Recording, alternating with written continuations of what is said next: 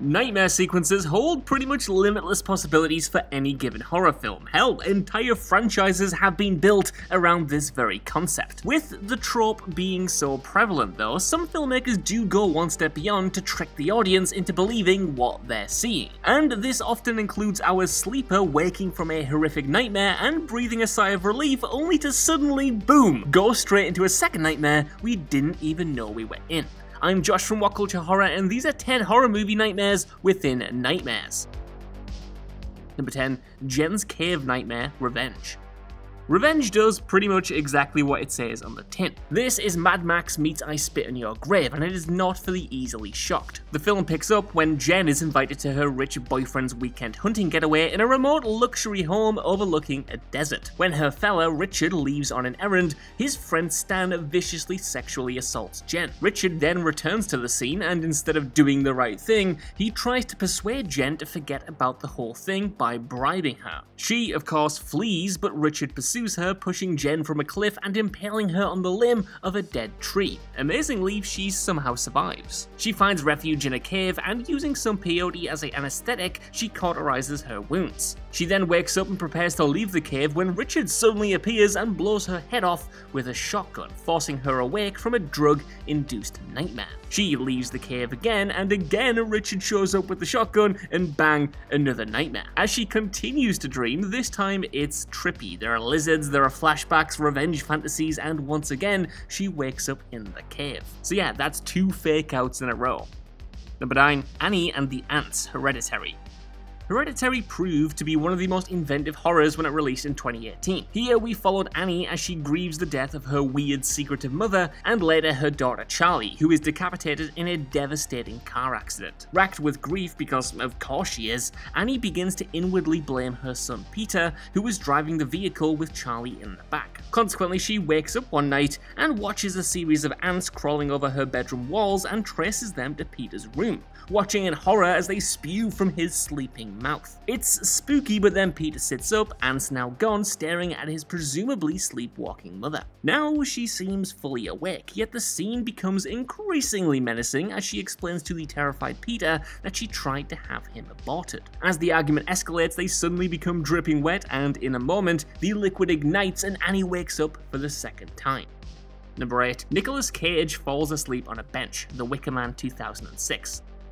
Okay, yeah, alright, I know, if there was ever one film to kick in the bin on this list, it's The Wicker Man remake. Here, Nicolas Cage plays Edward, a traumatized cop who's asked by his ex to find her missing daughter. Consequently, he makes his way to Summersisle, a rural matriarchal community off the coast of New England, and before long, Edward finds himself at the center of a deepening conspiracy. The opening raises a lot of questions. Why do people who are planning to murder a cop behave so suspiciously? Is that really Aaron Eckhart in the diner at the beginning for like all of 2 seconds? And how do you unsee this film? They're all questions that you'll definitely be asking yourself at some point. Anyway, at one point, Cage manages to fall asleep on a bench by the harbor and dreams of seeing the child floating lifelessly in the water. He then removes his jacket and, performing one of the strangest 45-degree angle dives into the water ever put on film, he swims toward the floating corpse. All of a sudden, he wakes up from the nightmare still in the harbour and looks down to see the soaking body is now on his lap, and then he wakes up for a second time, as clear as day, a nightmare within a nightmare. The best part, however, is Cage shouting "God damn it" as he recovers. It's like unintentionally, utterly, completely hilarious.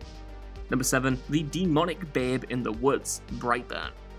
Brightburn was supposed to be a nice change of tone from the average kid with powers movie, and while perhaps it wasn't terribly well executed, the horror approach is still welcome, albeit a bit familiar. When a spacecraft containing a baby crashes into Tori and Kyle's farmland, they decide to raise the weird kid as their own. Some years later, the little lad, now called Brandon, is an adolescent with more than acne and girls on his mind. He's an alien with some nifty X-Men style powers, and he can throw lawnmowers really, really far.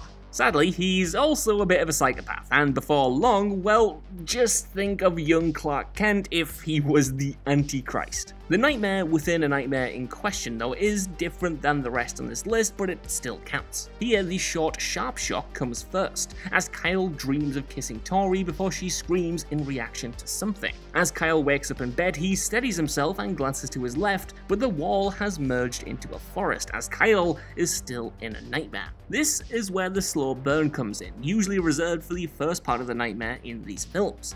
Here, he walks through the forest at night and finds Tori nursing a baby at the alien craft crash site. Peering closer though, he sees the baby begin to ooze blood, and finally looking at its face, the eyes begin to glow red. It is admittedly a nice sequence in an otherwise disappointing sci-fi horror movie. Number 6. The Teenage Pregnancy, Slender Man.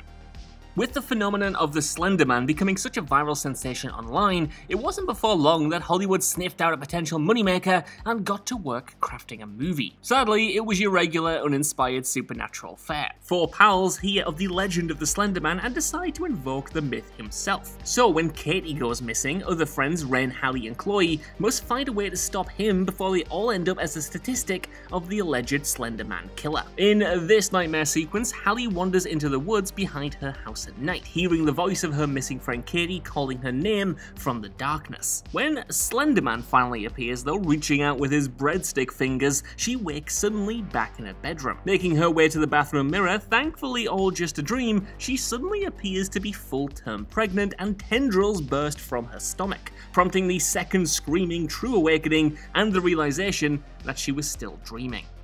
Number 5. A Nightmare on Sid Street, Scream 3.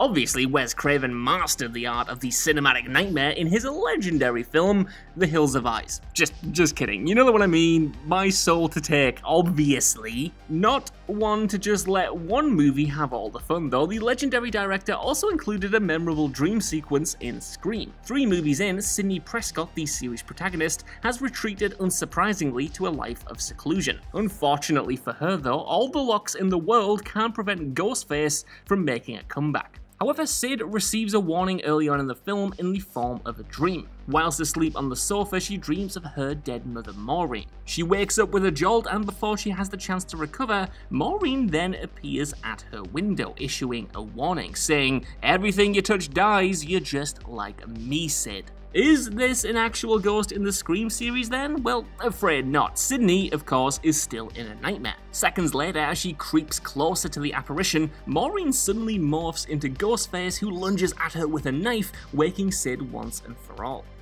Number 4. Bud's Bloodbath, It Comes at Night.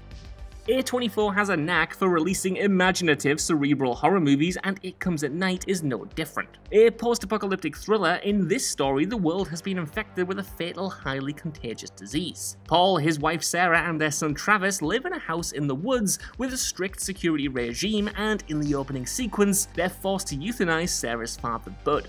They even burn the body to ensure no one else becomes infected by his oozing sores. Young Travis's fears are reflected in his increasingly graphic nightmares though.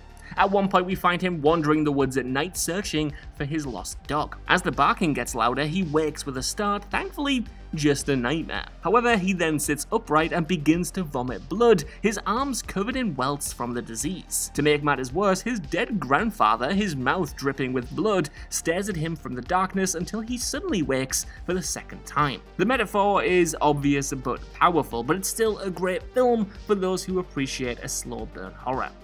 Number 3. Freddy vs. Kristen and Nightmare on Elm Street 3, The Dream Warriors.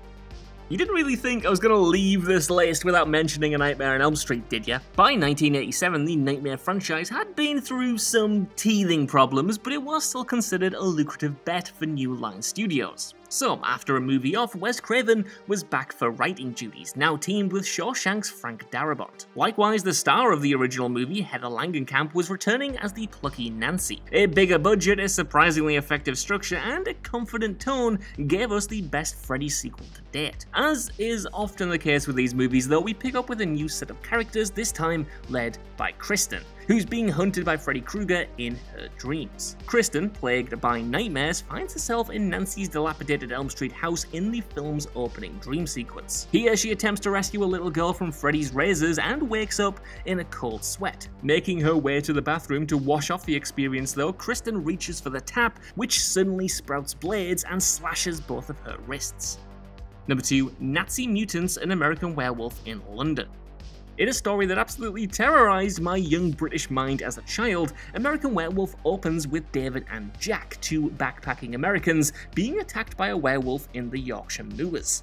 Jack is killed and David wakes up in hospital in London, having been bitten. As his transformation sets in, David begins to experience visions, and this is where things begin to get wonderfully weird. One night whilst in hospital, David dreams that he's back home, surrounded by his family and enjoying an episode of The Muppet Show. When the doorbell rings though, it's sadly not the postman, as a cohort of Nazi mutants armed with automatic weapons barge in. His family is slaughtered and David has his throat cut, waking from the nightmare at this pivotal moment to the sedate surroundings of his hospital bed and the nice charms of nurse Alex Price, who he absolutely fancies the pants off. Alex says that she has just the thing to help and heads to the window to let the morning light in. When she whips the curtains open though, she's then stabbed in the chest by another Nazi monster who's hiding behind them. It is an absolutely superlative jump scare, thoroughly unexpected, audibly assaulting, and appropriately violent.